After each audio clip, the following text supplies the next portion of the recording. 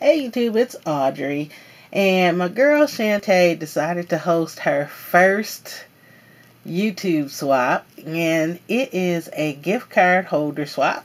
And I, of course, had to participate.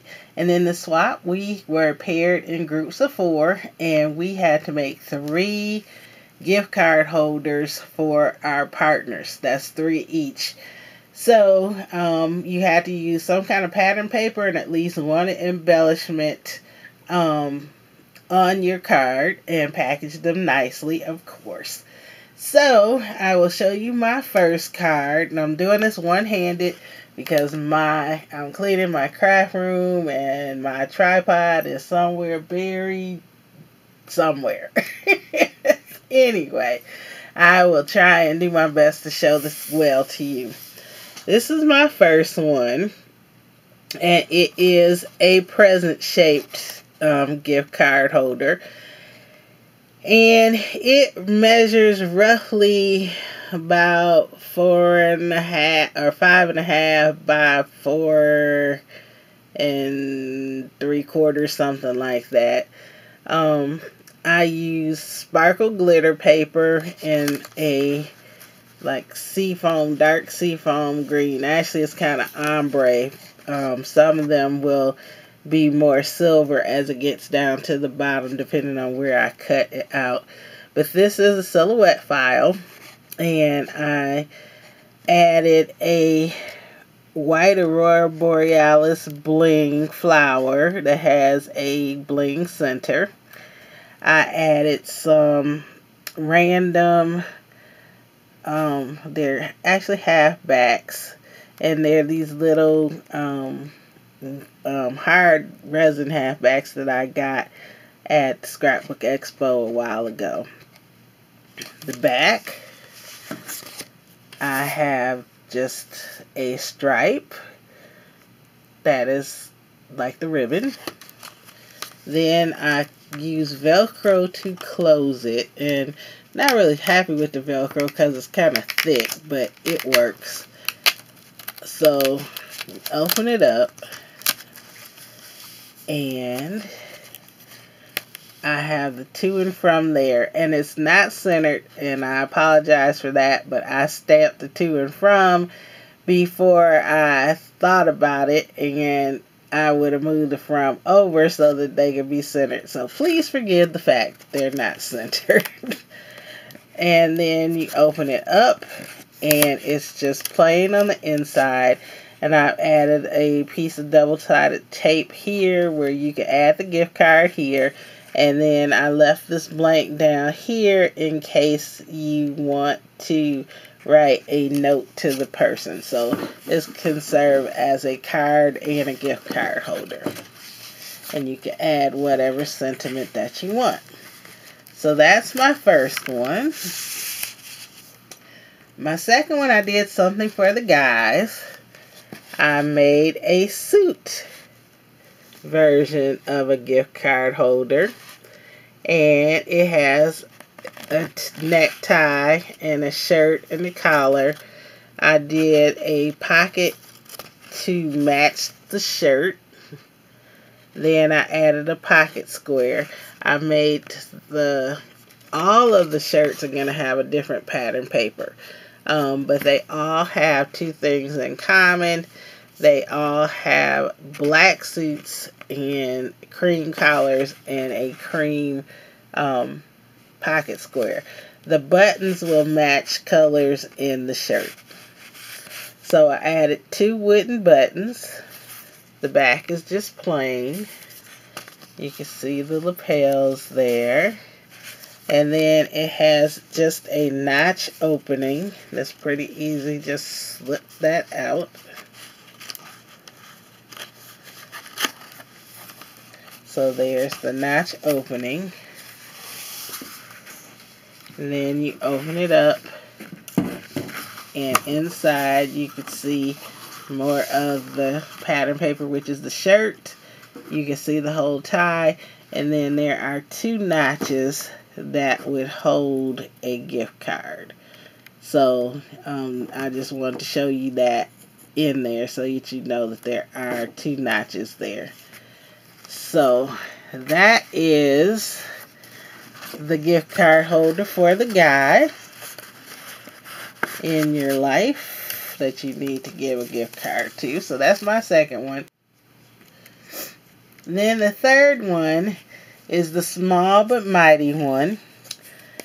Now this one right here, the suit was a silhouette file too.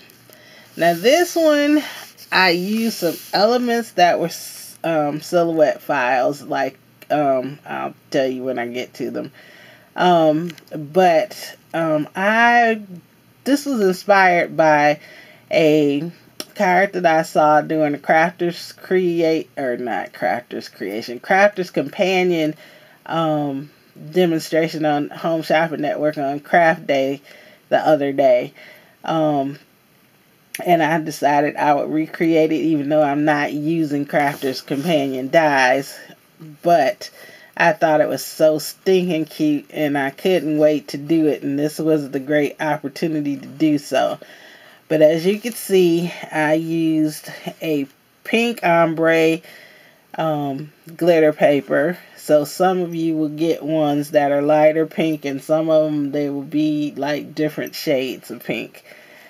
So I die cut out a hat, a shoe, and a woman in a gown, and this word shine.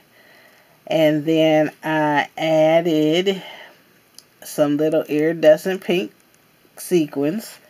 There is pattern paper under there that's pink. I used a pink shimmer paper, and there you can see the shimmer on it for the base. And then my information is there. I made this with a little 1/8 inch gusset. So you open it up, and this little under the flap, this is where you will put the gift card if you choose to. I did not put the double-sided tape here because of the paper. I thought it might be better if once you got it, if you wanted to use a repositional dot or however you wanted to do it. But I thought that the paper was really like, it was, I like the paper.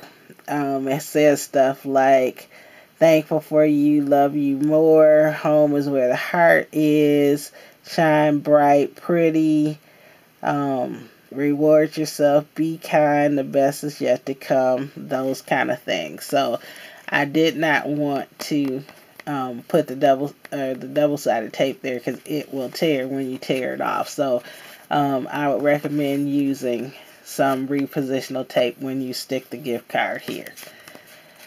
Then this is a holographic XOXO that you can see the different colors there.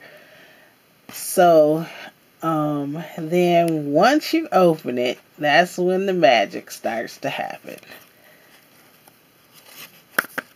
And I'm ruining my own reveal because I'm doing it one hand. Here we go.